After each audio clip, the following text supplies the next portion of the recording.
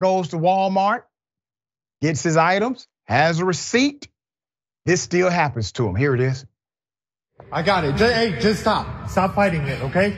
Look at me. Here's the receipt, bro. Read it, dumb. Get on here. Read my receipt. Read it. It's went past. Read my receipt. Is this supposed to hurt me? No, you're Dayton, please. Are you reading my receipt? Dayton. Get the off me. Dayton, please. Can you have him read the receipt? He's not doing nothing wrong, officer. Dayton, stop. Dayton, put your hands behind your back.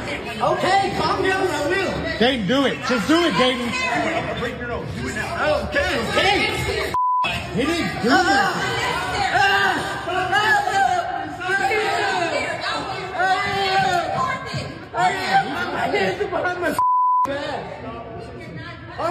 He didn't steal nothing.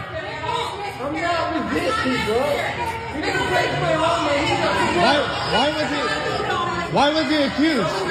Why was he accused? He had no reason to be accused. So he has to prove his innocence before they prove he's guilty. What are you doing? So the burden of innocence. Oh my God! Read the receipt, bro. No, I'm not. I didn't break no law. So the law is burden on innocent and not burden of guilt. I'm not getting next to these. They'll throw me down like that. Make sure you get his receipt. Okay, it's on the floor. Hey, there's his receipt that he got accused of stealing. Look, she handed him the receipt. Everybody. It was like a chorus. They were singing the same tune. He has the receipt. There's the receipt. But officer, he has a receipt. The officer couldn't hear any of that because he was committed to the job of arresting someone who did not deserve it. Police in Kansas City, Kansas, are now investigating this encounter recorded on video that shows a man being held down by multiple officers in a Walmart superstore on Thursday.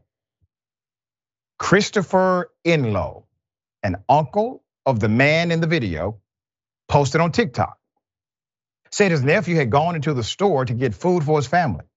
He said his nephew was accused of stealing pizza and was tackled by officers. The Kansas Police Department said the incident is being reviewed to determine whether the 3 officers involved complied with policy. Before I give you more background, I cannot dismiss the policy of Walmart. Walmart has a zero tolerance policy for theft. They prosecute virtually every permeation of it. Even some misunderstandings end up going the criminal route until exoneration occurs. So believe this, if you believe nothing else. Those officers felt very comfortable inside of Walmart because of the policy of Walmart, all right? There's more. Police said review of the incident began before the video, which was recorded by Enlow and verified by NBC News, was shared online. Enlow said he called his 24-year-old nephew to bring him some gas after his vehicle broke down in front of the Walmart. After his nephew left, Enlow said he realized the vehicle still would not start and asked his nephew to return with jumper cables. His nephew went inside to get food while Enlow waited for his vehicle to start, he said. Less than 10 minutes later, a woman went to Enlow's car and told him his nephew was being tackled by officers, according to Enlow. Enlow said his nephew told him a police officer had asked if he had a receipt for his purchase. And after he said he did, he continued to walk away. In the video, people standing around can be heard telling officers that the man had a receipt and that he had been next to them in line paying.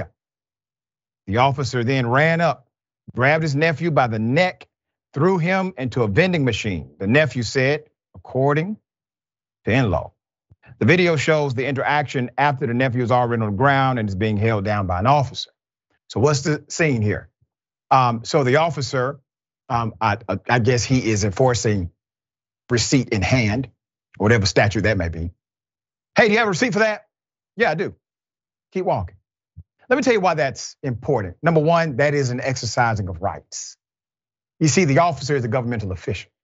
In order to get anything off of me, in order to get anything that is my property, you need one or two things: a warrant or justification of a crime, and you can search me. But you had neither. So already this is constitutionally prohibited because you are a cop, sir. You have certain restrictions into your interaction with people. There's more. In a statement, the police department said the officers will be held accountable based on the outcome of the investigation. The KCKPD expects all officers to follow all policies, procedures, and the law when interacting with the public, police said. Walmart said it will not comment until police had released their report into the incident. And I guarantee you, if there's any way for them to spin this, you can't spin it and say the guy stole anything. He had a receipt, that's a done deal. But if they can spin it to say, but when he did this, it seems suspicious. And under that suspicion, the officer investigated and decided to engage, right? This is one of those public-private partnerships that has no memo. There's no MOU. They're just understood. They work together, right?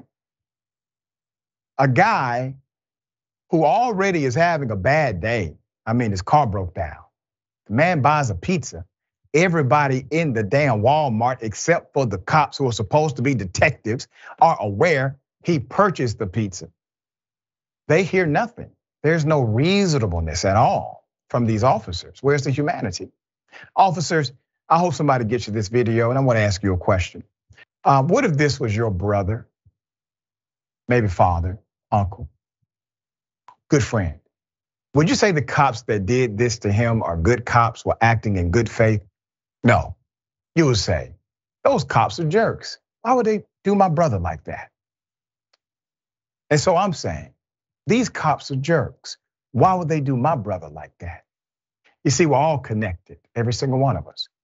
And once we understand that we are all connected in this experience called life, maybe we start acting as if we give a damn about the humanity of the next. Mr. Mayor, thoughts? You, sir, just laid out the problem with policing in America. Again, America's history, if you know the history of police in this country were not to protect individuals, especially not poor people, working people. It was about businesses having someone protect their stuff. Walmart using the public dollars and police in our uniforms to accost people in this manner over a 79-cent or $1.59 pizza. The man had the pizza box laying beside him on the floor. He had a receipt. Neither one of the officers that came after he was already on the floor even looked at the receipt. They didn't care about it. When they dragged him away, somebody had to give the officer, the third officer, the receipt. And the police department talking about after the investigation is over? Are you telling me you have a policy after we've seen so many black men be killed by knees on the neck? You still have a policy where that's legal? Because that was happening in that video. We saw a knee on the neck in the video, 300 miles from Ferguson, where this country caught on fire for the killing of a black boy. We saw this. We also saw officers trying to break this man's arm. He took his arm, bent it backwards, put his knee on the edge of the joint. That is a wrestling move.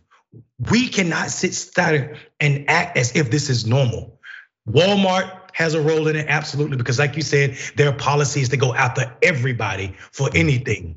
And even while they're robbing the taxpayers, because 40% of their employees are qualifying for welfare. Let's talk about that.